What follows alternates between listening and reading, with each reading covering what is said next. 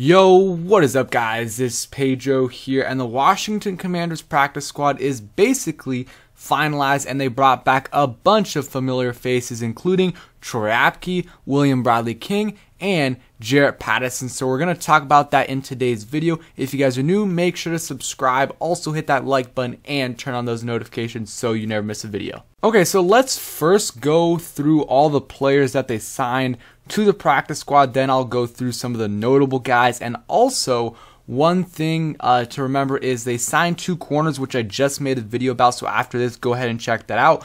But because of that, they had to make a couple roster moves. One of those was, putting Curtis Hodges on IR. That was expected. I said that would happen yesterday just because there's no way you're starting the season with 5 tight ends on the active roster.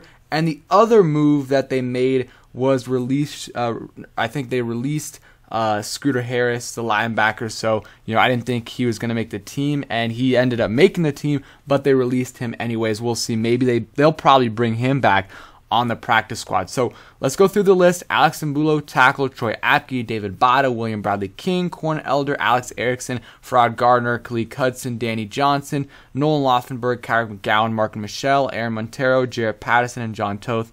So all those guys are familiar faces, and I think that's a good thing and bad thing. Like, I would like for most of them to be familiar, but bring in some new guys as well, because clearly no one got claimed. None of their players got claimed, showing that they don't have a lot of talent in terms of the depth pieces. No one got claimed. There's teams with 6, 7 players that got claimed. Like the Jets had 7 players claimed today. We had none, and that's just showing kind of our depth. So you want to bring, I think it would have been a good idea, to maybe instead of having 15, 16 guys that are all, you played for you this camp, maybe you bring in 12 and then a few new guys, see what you can do there. But it is what it is. So let's go through kind of the main guys. Number 1, let's see, do I have a tweet just for him? No, Jaret Patterson is the main guy. Jaret Patterson, I thought there was a chance he was going to get claimed, but more likely than not, I thought he would not get claimed. He didn't get claimed. He was probably the most likely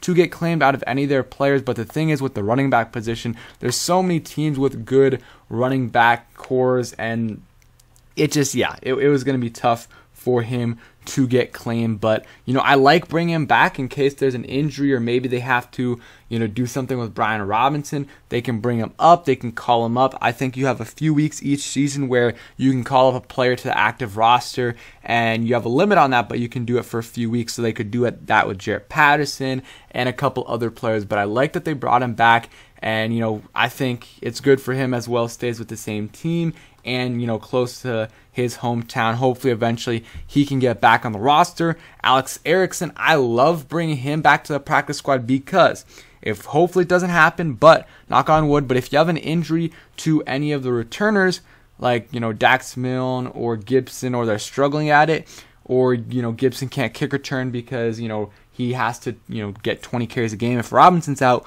well, you can call up Alex Erickson for a few weeks, have him as a kick returner or punt returner, and you'll be fine. That's have him on the practice squad. It's all good. Troy Apke, I really don't care. I'm fine with him on the practice squad. I know some people are still going to be upset. If he's on the practice squad, I really don't care. Just he's going to be another guy that, if one of those special teams guys gets hurt, he'll be called up and play special teams. But yeah, nothing more than that, hopefully, because if he's playing on defense, is very, very concerning for sure.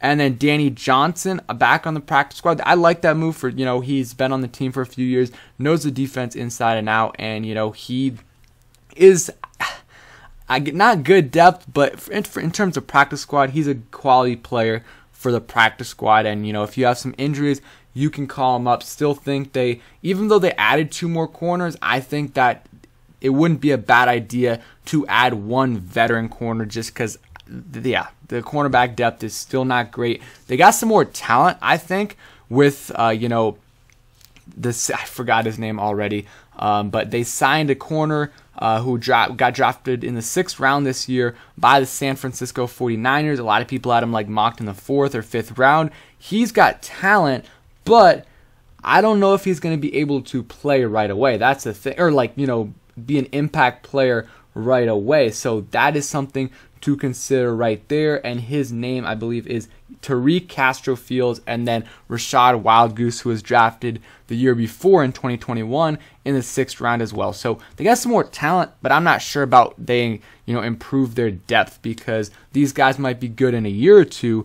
Right now, who knows? They got cut for a reason. They definitely got cut for a reason. But like Danny Johnson coming back, and then William Bradley King's another guy that was a fringe roster guy who, I thought was going to make the team. Didn't end up making the team, but he's going to be on the practice squad. And who knows, if there's some injuries or anything like that, he might work his way up onto the active roster at some point. He did last year, and I thought he had a solid preseason. He's just not as talented, in my opinion, as Shaka Toney. And that's why they have Shaka Toney making the roster over him, because Shaka Toney's got the talent. He's just got to put it all together. Like in the limited snaps Shaka Toney played last year, he had some big impact plays. So let's hope he can build on that this year. So other guys, Corn Elder, another depth corner, knew he wouldn't get claimed by anyone. And yeah, that's just an insurance policy. A guy that's in the system, if you have a ton of injuries, all these guys pretty much are going to be used for that.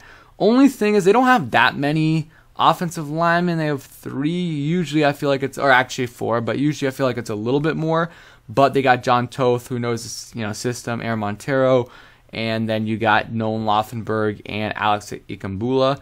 And then David Bada is another guy who doesn't count towards, because a lot of people are confused about this rule. So David Bada, like some people thought we could get an extra player on the active roster. No, we do not get 54. We get 53. We get an extra practice squad slot. So David Bada, we get an extra practice squad slot because of him, because of the International Pathway Program. But let's say like he improved drastically next year, we wouldn't be able to keep an extra roster spot for him. So, but like that he's back. It seems like his teammates love him, and he's had some good preseason games, so good to see him back. And then a couple undrafted free agents in Farad Gardner, some talent there. And then Marken Michel. I really like Marken Michel. I think that he's a guy that you can call him up from the practice squad for a game if you really need to, and actually be a receiver. Seems like he has some chemistry with Heineke and Sam Howell as well. And then so those are kind of the main practice squad signings that they made. I don't know the limit. I think it's 16, but that might be 16 with the David Bada thing. But I think they got at least 1 or 2 more slots open, and they better still not be done. I think they need help at linebacker still, and they improved a little bit at corner, but I still would like them to add corner. And then Cam Curl,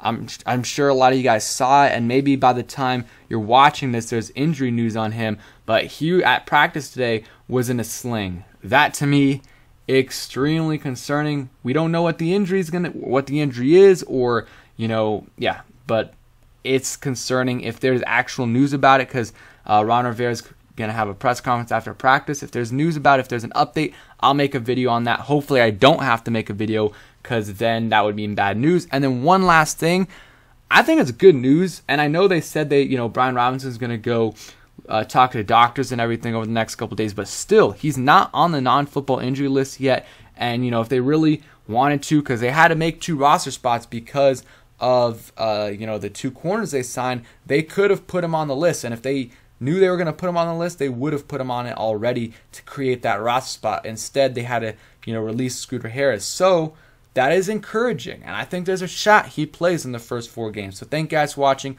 Hope you guys enjoyed the video. If you did, hit that like button and turn those notifications on, because still a decent amount of videos are going to happen in the next couple of days. Peace.